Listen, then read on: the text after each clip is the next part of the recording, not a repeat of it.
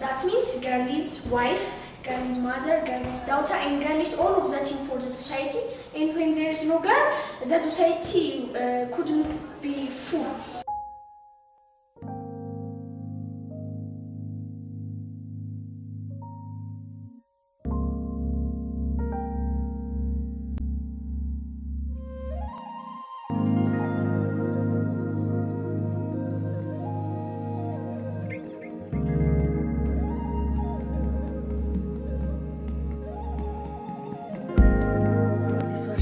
L'Afrique produite par l'UNESCO sur quand même près d'un quart de siècle est une œuvre monumentale, extrêmement importante pour l'Afrique certes, mais pour le monde entier. It's one thing to have good information, it's another thing to put the information where people can access it. That's where platforms become important.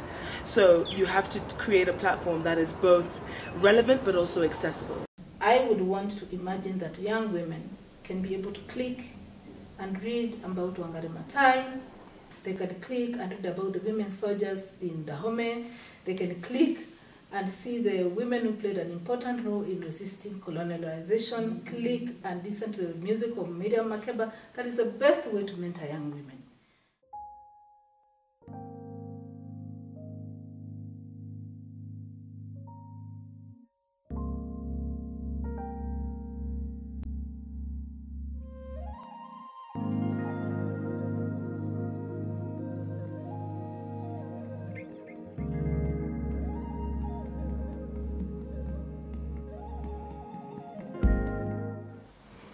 Music and media and this kind of stimulus is become a much more prevalent aspect of the livelihood of children. So it's really important that we do target ICT at the school level, because it can be used to bring new and modern educational resources to students, as well as new and modern pedagogical approaches of conveying knowledge and skills to students. This will provide students in Africa with a competitive edge that students in other parts of the world enjoy, as well as the resources that they have.